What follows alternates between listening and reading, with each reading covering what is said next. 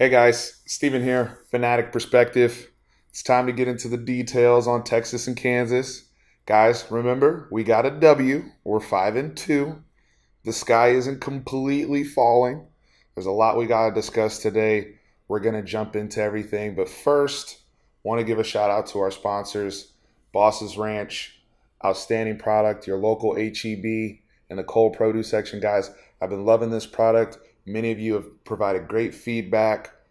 Those of you tailgating, those of you trying to get a little bit healthier with your salads, what have you. It's a great, fresh product, something that I'm excited to partner up, again, fellow UT fans. So if you want to support somebody in the Texas community, you want to support somebody who has an award-winning product, highly renowned, all over social media, check out Boss's Ranch, your local HEB, in the cold produce section.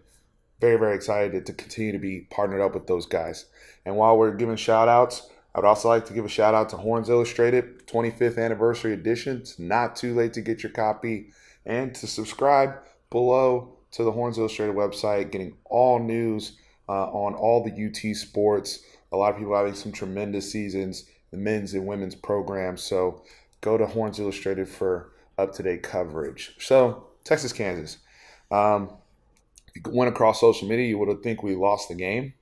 You would have thought, somebody passed away.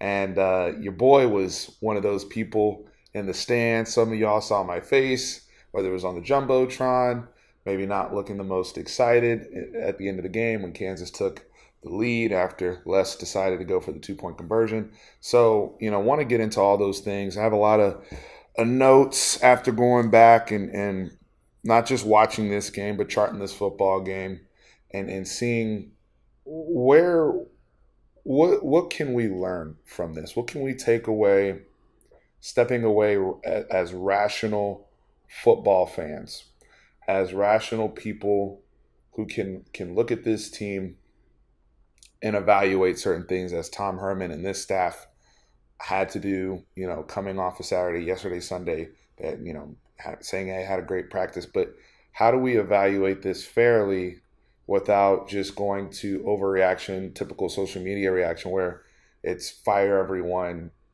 after they have a bad performance, let's bench this guy, let's fire this coach. What do we need to do and where do we begin, right? So there were some good things that I noticed on film. There were some good, positive things.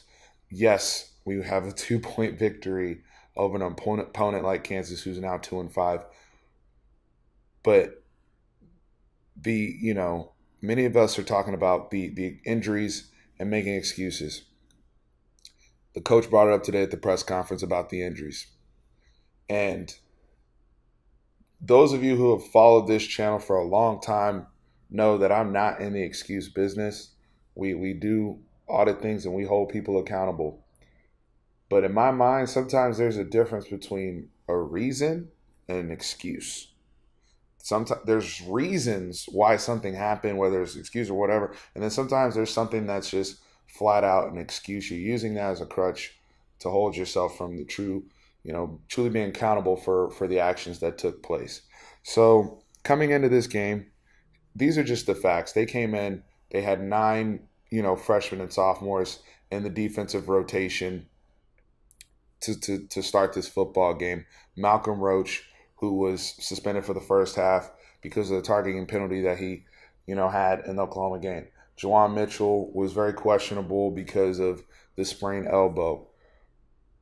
Guys, when you're out there playing Byron Bonds and you're in the fourth quarter with a Mason Ramirez who just got a scholarship, God bless him.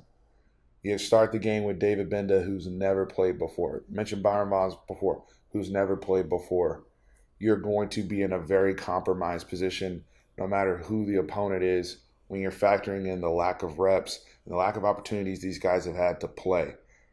Everybody deals with injuries. That is true. Everybody has guys that are out. No one's, at this point in the season, Game 7, no one's going to be fully, upright as a whole team, a whole roster. Everybody's healthy, right? But this is an unprecedented situation like I've never seen in terms of the linebackers in the secondary. I will get to the defensive line because they are not off the hook. But when you're looking at this linebacking core, Todd Orlando, who many people who's under fire right now, and you're seeing the stats about this being the worst Texas defense in school history and the yards they're giving up and all the struggles they're having. We knew what it was with the corner situation coming into the season. All those things considered. You tell me what he's supposed to do when he runs out of bodies. He has literally run out of bodies, especially with the linebacker situation. All right. Now, I want to start with Joseph Osai because we're essentially asking him to be a Superman, right?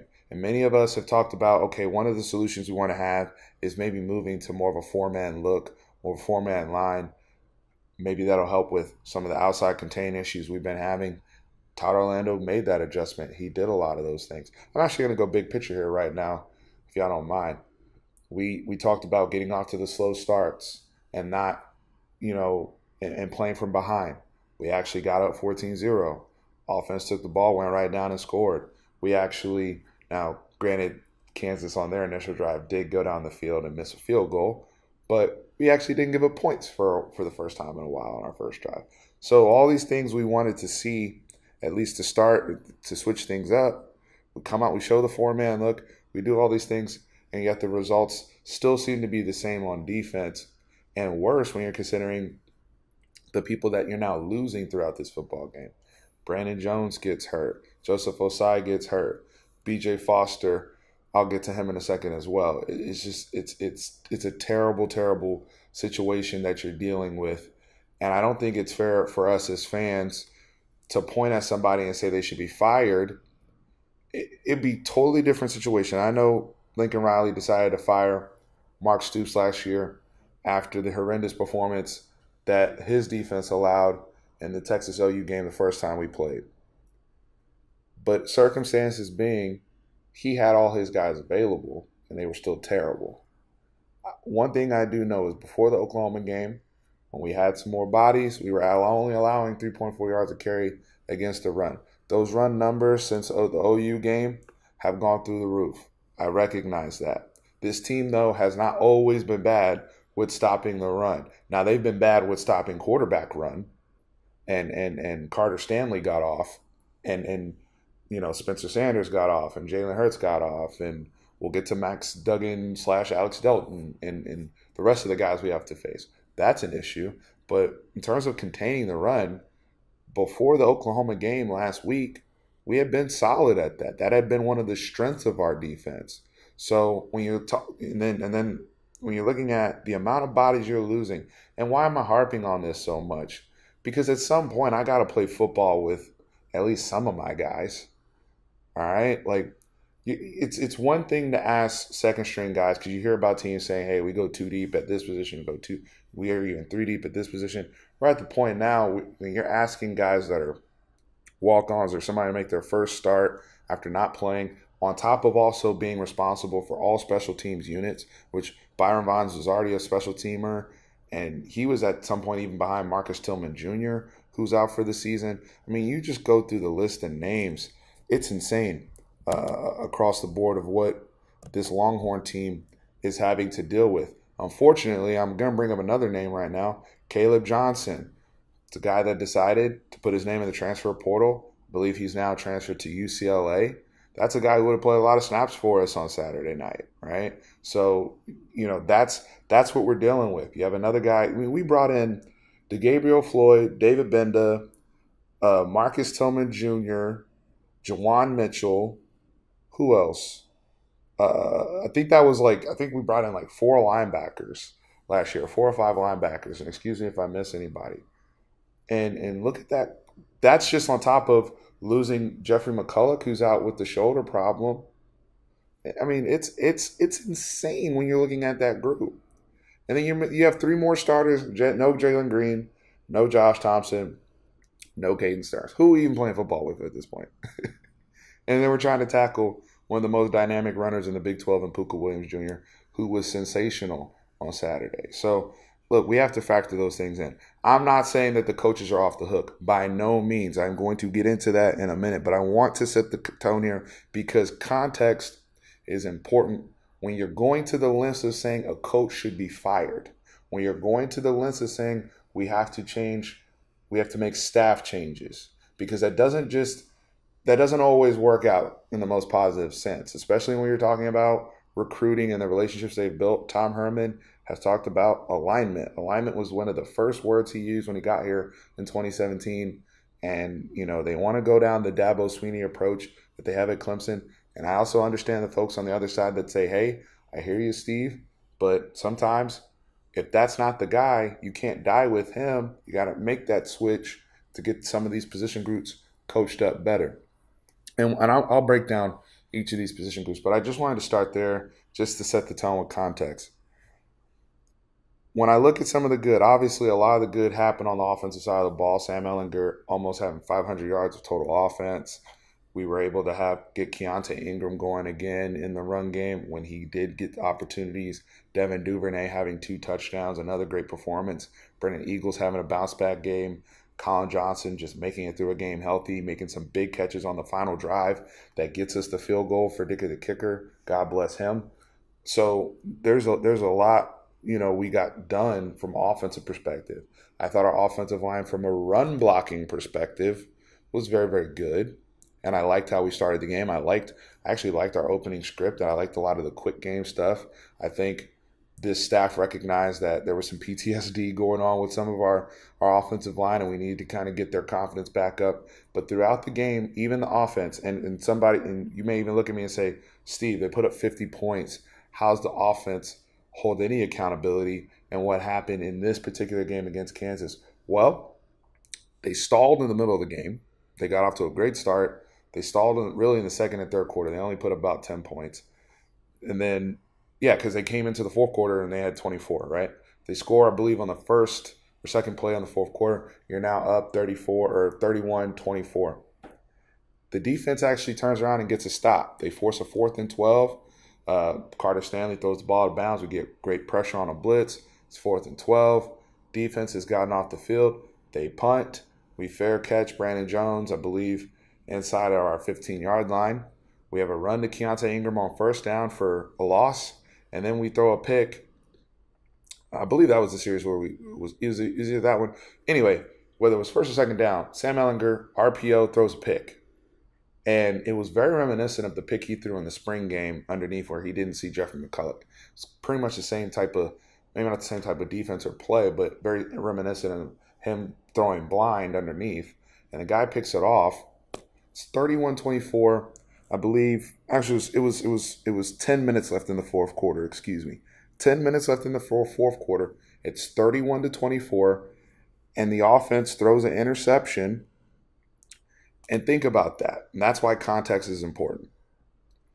The defense now then turns around, has to come right back on the field, dejected after getting a stop. They've already played a hell of a lot of snaps. I'll get into the snaps here in a second.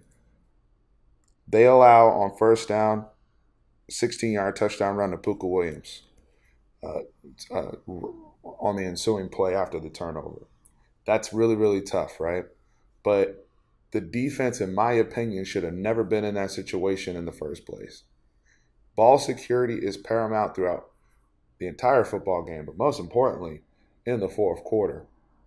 Because if you're telling you, that's when we should have been in our 4-minute close the game mindset as an offense. Let's pound this football. The fact that Roschon Johnson only had 11 carries, Keontae Ingram only had 14 carries, and they were running as well as they did, that fourth quarter, that should have just been eat time, all right?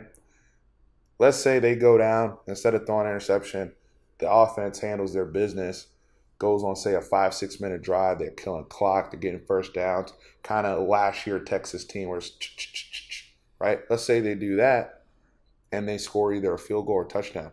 Now you're up 2 scores, whether it's 34-24 or even 38-24. It's a completely different looking football game. Defense has had adequate rest. And I say all that to say this. For those of you who watch my Cowboys content, I talk a lot about complementary football. The offense did not play complementary football with the defense in that situation, so they turn around and have to give up a quick score. But all we do as fans, we look at the box score and say, well, they gave up 26 points in the fourth quarter. But hey, context again. After that, Jake Smith, we catch the shallow cross. He doesn't protect the football. Kansas puts out on the ball. Now I thought From my view, K. Brewer recovered the football. Thought he had both hands on it. I thought the Kansas guy only had one. I don't know what happened after he rolled kind of on top of him, but the officials, even after review, decide to give Kansas the football. I believe they get the football now on the 36-yard line. They go and score again, right? So these are the type of two turnovers in the fourth quarter that lead to very short fields for Kansas. That's 14 points right there. And now your defense on Saturday plays 86 snaps. Just to put that in context, they only played 66 snaps against Oklahoma, and they only allowed 34 points. So before you guys are ready to go and fire somebody, we have to look at also the offensive coaching staff and some of the decisions that they made, right?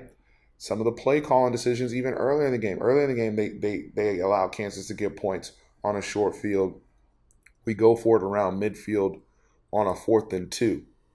And we do the direct snap to Jake Smith, trying to force feed somebody that is maybe the 5th or 6th option you would have in that situation.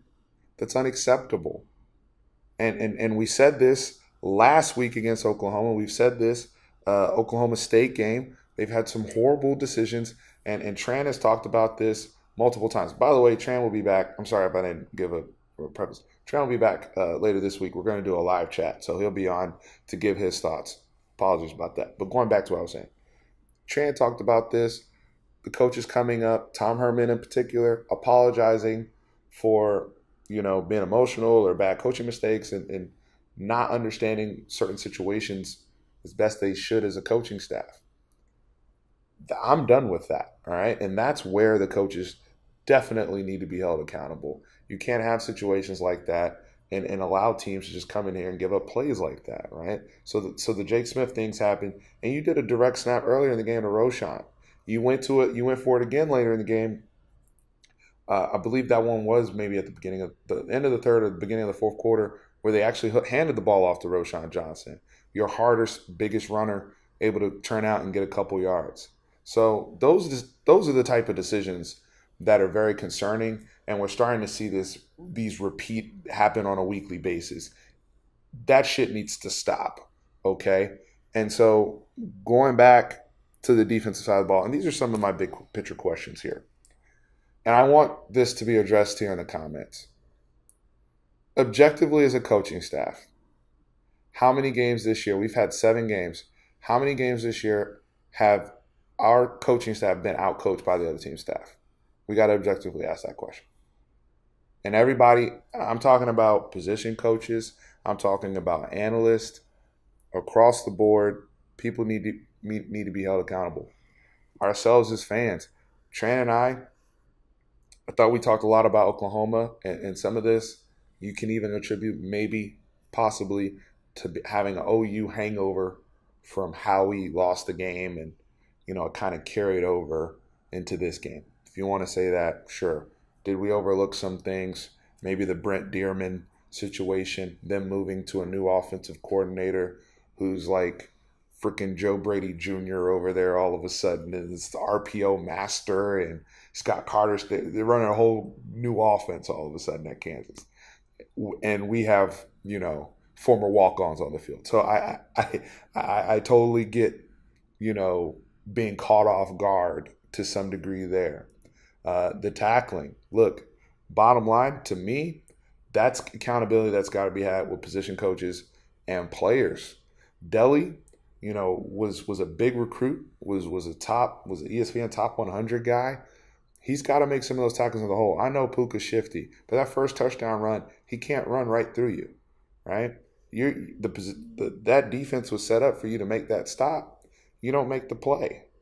DeMarvion Overshown, who I thought there's times in this game where players had really, really great moments. Overshown was one of them. But there was also times where he just also missed a tackle and gave up a touchdown. Brandon Jones missed a tackle, giving up 6, right? So you see these things happen with some of your better players, right? It's not just, Byron Vaughns, for all things considered, played great for what we were asking him to do. And he played a lot. And he was there on that four-man front trying to blow up guys. Now, I do think that when I do look at the coaching, there's one thing I can give to you guys that are not fans of Todd Orlando right now. I don't know what the hell they're telling their defensive ends to do uh, from a zone read perspective, because all of them, nobody maintains outside integrity. They all fly in backside thinking they're going to make a tackle on a cutback or whatever. And every single time the quarterback's going right around the end. We don't maintain outside integrity. We don't even wrong shoulder it properly, right? We give up outside zone consistently every single time. Our corners aren't, I don't know if they're not being taught to play the sideline, using the sideline as an extra defender. Things that are just, nitpicky to me that seemingly aren't being addressed consistently. Those are things where I do look at coaching. Why they can't sometimes just play a simple man coverage and try to get pressure with five and see what happens. They don't seem to be able to do that. Tom Herman addressed that today and said the same thing. Why can't we do these things, right? So those are where points where I do look at this defensive coaching staff. And I also say this to Todd Orlando and anybody else, whether it's Oscar Giles, because I'm gonna get to this defensive line here in a second. But even guys like Jason Washington, I understand you guys have a heavy burden with the amount of injuries that you're facing. But sometimes coaches have to take these things on as a challenge. It's like, you know what? Everyone knows what my defense looks like when everybody's perfect and healthy and all that.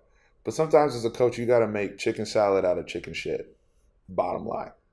You got to figure something out. Something manageable just to get your team out of the game. Now, in this case, we did get out of the game. But moving forward, because we should be getting Jalen Green back for TCU, which will be a big help. But moving forward, if you're going to have to – Juwan Mitchell, I don't think that cast that he's wearing is coming off soon. He looks like a different player right now. You're going to have to play Deli, and he's going to have to get better. That's your opportunity to look good as a position coach, look good as a coordinator, and get that guy coached up so where you can go back at the end of the season and say, you see where he was at Kansas? Look where he is now at Baylor. That's what I'm talking about, in-season player development. And that leads me to another point. And this is where captains like a Malcolm Roach and a Brandon Jones also come into play, because these are people who are still on the field. Where's the swagger on defense? Where is the attitude? And I get Byron Bonds and David Benda. They're not going to come out there and have a whole lot of swagger. The only guy that has remotely any type of swagger right now out there is Joseph Osai. Joseph Osai is the only person walking around like he's the baddest man out there. And we're going to break him because we're asking him to do every single thing. He's playing middle linebacker one play. He's on the defensive line the next play. He's running 30 yards down the field in coverage a play after that like he's a damn safety. And I noticed at the end of the game, his body language was totally defeated. He actually got hurt on the blocked field goal attempt at the end of the first half. He didn't really look like the same player after. He still was making his tackles and trying to get down. But there was a play later in the game on the drive that Kansas scored to take the lead and go up 48-47. Joseph Osai makes a tackle on the sideline. And the way he got up and started walking, I'm just like, he is dead. He is dead tired, and hurt. He's limping. He's not even looking up. I felt horrible for him. I feel even worse for BJ Foster, who shouldn't even be playing, but he has to because we have nobody left. Montrell Estelle's out there playing in the nickel after Brandon Jones gets hurt. Chris Adamore is out there just trying to do stuff as best he can. There's nobody left. The 2-point conversion, because we had 2 breakdowns. Montrell Estelle looked like he got beat on the touchdown. The 2-point conversion, go back and watch that play. In the middle of the defense, we're playing a zone. Juwan Mitchell's playing underneath, guarding grass. BJ Foster doesn't move. BJ Foster's behind him, and it's a weekend at Bernie situation where we're just putting a guy out there that's a dead body just to make sure we have 11 people. It was that bad. He did not move. He can't run. He has one arm. That's not the BJ Foster that we've grown accustomed to seeing, and it's not his fault they're in this situation. But he had to be out there. You guys see the guy runs the square in the back of the end zone. BJ Foster didn't even, I don't even know if he could turn his neck. It was literally weekend at Bernie's back there for him. So, you know, some of these, but I will say this, going back to the swagger thing, and you know, Alex Grinch went over to OU and they changed their culture. And I do think in the offseason, because I don't think this is something you can necessarily even fix at this point in the season, but I do think in the offseason, regardless of how the season turns out, you have to have a fundamental culture shift on the defensive side of the ball, because they don't have the juice that they have on offense. And part of that is because Sam Ehlinger is going to just will them to stuff, and that's cool. And so even when they're not on their A game in the run game, or they're not on their A game in the pass game, Sam can just get them out of stuff. They don't have that on defense right now. And they have to have a culture shift as a collective unit to start playing with swagger. The Texas defenses I grew up with, the real DBUs, whether it was the Michael Huffs, the Aaron Rosses, going back to Rob Babers, Ahmad Brooks that's calling the game, all these guys, right? Ced Griffin, Michael Griffin, you know, they played with a certain swagger, a certain energy. Even going through the Earl Thomas days, they were very intimidating. There's nobody back there right now. As an offense, teams are coming in playing us, and they're seeing areas, they're seeing opportunity. They're like, yo, we about to get in our bag today, especially with the quarterback run game. It's inexcusable.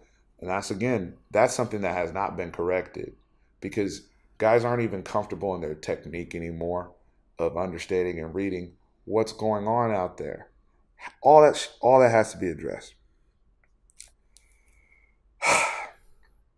Now, in terms of the good, we talked a lot about the good, and this is something that we'll continue to also chat about on the live, because I'm trying to figure out what are some solutions. How do we get through this? Right now, TCU, going to this TCU game, they opened as a 2.5-point favorite, which I think opened a lot of people's eyes, considering they only have 3 wins. Folks are looking at this like, are we going to lose to Baylor? Are we going to lose to Iowa State? Look, I made a comment, and I have to be held accountable as well. I said, hey, I felt like there's a gap between OU and us, and then there was a gap between us and the rest of the Big 12. Screw all that. Every week is all hands on deck, Matthew. You hear me? Every single week we are on high alert. There's no more looking ahead to anybody. I don't care what Baylor's doing until we get there, because we might lose two or 3 games before that. I don't know how many games between Baylor. The point is, we have 5 games left. All 5 games are all hands on deck. There's no more, it's Kansas, we can skate by. Because I did that, and I was wrong. And I have to be held accountable as a fan, because part of the reason why we're all feeling down is because of expectations. Going back to my movie analogy, right, that I had made a few videos ago. All those types of things factor into how we got here collectively, even as a fan base. So moving forward, this TCU game, I'm not style pointing victories anymore. I just want to win. I just want to win. And hopefully over the course of trying to string together some wins, string together some momentum, we can get some people back, look more like how we looked towards the beginning of the season, and then potentially earn the right to get back to Arlington and play in the Big 12 title game with actual healthy, able bodies. But right now, you know, the concern and the focus has to be on how do we get out of Fort Worth with a W. Bottom line. No more. I want to see this person get. Look, we spent so much time talking about Keontae versus Roshan, and all I've ever said was we need both. We need both. And look, as a coaching staff, that's where you're paying attention, and you say, all right, Roshan's hot right now, we're gonna ride Roshan. Hey, Keontae's hot right now, we're gonna ride Keontae. Why is that? Because certain running styles work differently against certain teams. Sometimes it's just matchup stuff. Sometimes that player's skill set will just thrive better against how that defense is attacking us. But we need both of them. We need Jordan Whittington when he gets back here. We're starting to see some serious chinks in the armor with the offensive line, and we're not getting to people's quarterbacks the way they're getting to ours. All right. So all those things we have to just get better at. But at the same token, we still have everything in front of us to play for. We still, the people that say, hey, Steve, we lost 2 games to the 2 top 5 teams. That is true. And that should be our mindset moving forward. We're still one of the better teams. We had a bad week with a MASH unit. Let's try to start getting some able bodies back. Whatever we have to do to address these angles and these issues that we consistently see with maintaining outside contain, we need to address it. But I'm not here yet as a fan to say this coach needs to be fired. Now, does Tom Herman, and I'll leave this part here, does Tom Herman have to take a look at somebody he looks at almost like a brother in a Todd Orlando and try to remove emotion and their past relationship on evaluating his performance of his crew and maybe overseeing that a little bit more? Do we need to potentially bring in some more analysts? Because Les Miles didn't give a shit about that other guy he fired. He fired that guy in a second and just got this young guy in here and bingo, right? So Tom, these are things that Tom's going to have to figure out. And Tom's going to have those hard conversations, if he hasn't already, with Todd. Period. And this defensive line, that's what I'm saying. There's a difference between reasons and excuses. The linebackers are reasons. The defensive line, you guys are not part of that as an excuse because y'all are healthy. I see Keandre Coburn out there. Malcolm Roach came back after the suspension. Taquan Graham was out there. Tavondre Sweat was out there. Moro Jomo was out there. Marquez Bimage was out there. Everybody was out there. Chisholm. I saw every single guy on our defensive line play. My issue is that the only person I see making any type of disturbance in the backfield on a consistent basis is Coburn. I'm just being real. The defensive line has started to let me down. And that's, again, going back to my points about complementary football. I try to keep it simple. When other people are struggling, the one group that is healthy needs to step the hell up. That's when the defensive line says, you know what, linebackers, we got y'all. Linebackers, we're going to help y'all see. Linebackers, we're going to try to make this play in the backfield. I'm going to try to beat my man. Whatever. When's the last time Taquan Graham did anything? What's he doing? I see him out there. I see him engaging in blocks. I see him getting occasional stalemates. I don't see him getting TFLs. And I'm just trying to keep it a buck right now. I don't see enough Tavondre Sweat because at least with him, I was seeing him cause piles and blowing shit up. I see Moro Ojomo out there. He consistently misreads what's going on when he's the unblocked man, and he runs inside every single time and falls for the cheese. Is that coaching? Is that Oscar Giles? These are questions that I need answers to. And we can talk more about it on the live chat. But the defensive line has been very underwhelming the last couple weeks. And I need better from the group that is healthy. Because it's not even like a Brandon Jones situation where we're asking him to play a position that is not even his position. Like, we're asking Brandon Jones to play nickel, and God bless him, he's out there running around as much as he can. It's not in his skill set, and he's struggling with a very good slot receiver in Robinson, right? And getting cooked. And then he gets hurt, and we ask Estelle to do the same thing. So that, versus defensive line, it's just like, can I get a little bit of uptick on the pressure? Can y'all get home with your group, and maybe we can allocate more resources on the back end? So those are some things, conversations that need to be had with this group. Now, quickly moving on to TCU and getting into some prep there. TCU's 3-3 coming into this. They just lost in Manhattan to Kansas State in the most Kansas State-ish way with the block punt and Kansas State dominating the football time possession-wise. TCU's obviously had kind of the juggling thing going on, Gary Patterson, the quarterback situation. But one of the reasons why they're favored is, what we're giving up in the run game right now is very scary when you're talking about facing Darius Anderson and Sewu, right? So both those brothers can get out. And then on top of that, Max Duggan Showed a lot in the quarterback run game last week. He had a crazy-ass 50-yard touchdown in the Kansas State game. We've seen what Alex Delton can do and how he can hurt us in the past. So those things, and then being back at home, and we haven't beaten TCU, I believe, since Matthew, you can fact check me out. I think it's 2013 since we've beaten TCU in Fort Worth. So those are some things right now that are a little bit up against us. But we're underdogs. If we can play that card this week, we can go in and say, look, we're on a redemption tour. We're 1-0 in our redemption tour from trying to get back to the Big 12 championship game, but we didn't look good. Let's go out. Let's play good football. Let's try to out-coach the other team's staff. Help the kids out a little bit, guys. It's not the end of the world, but I need to see a better job. And I'm going to ask the question again for those who forgot.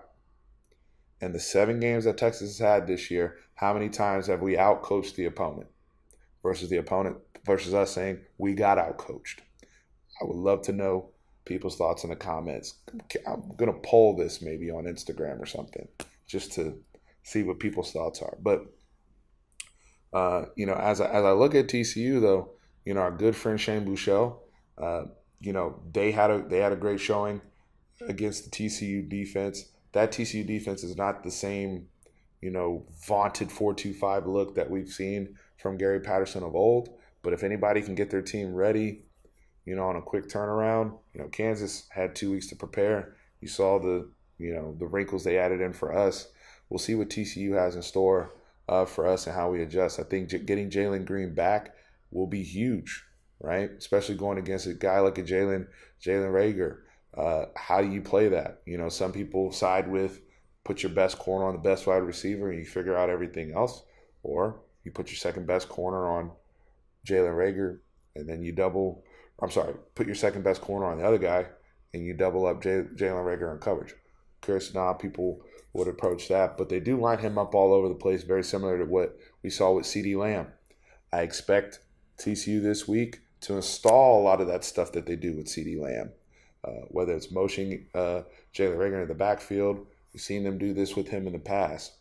And then on top of that, how do they mix in some of their RPO zone read stuff with Anderson and OAU? So that's going to be tough. But I did see enough from what we saw Shane Buechele have success with against them, what we saw even Skylar Thompson and his quarterback run game. Sam Ehlinger should have a boatload of opportunities to move the football and have a pretty good day. I think this is actually going to be a good game for the offensive line. Now, the thing I am concerned with is some of the games and the stunts that I know TCU will throw at us because we've been struggling with that. And it kind of started in the West Virginia game. So we're going to have to clean up a lot of that stuff. And as I continue to do more film study on TCU throughout the week, we'll discuss more on the live chat. Live chat's either going to be Wednesday or Thursday, but I'll post on all social media when we will be having that conversation. So please get questions ready, and we'll dive into all that information. Make sure also, links below, you're subscribed on social media, all the accounts. A lot of good stuff going on there that you may not necessarily see here on YouTube. But overall, guys, I mean, this was also a personal event session for me. An event in terms of everything is never as bad as it seems or as good as it seems. It's normally somewhere in the middle. And I don't think it's time for us to turn on this team by any means, nor would I ever. But I think some of us are being a little too critical and just saying, well, the defense sucks without adding in any type of context. If you're going to ask this defense to play 86 snaps a game with the limited personnel they have, that's what you're going to get. There's other ways you can help people out. I also want to give a shout out to Blake, who's been messaging me on Facebook and sending in questions. And he actually brought up a good point about punt return. We're last in the country. I don't know if any of you have seen this statistic.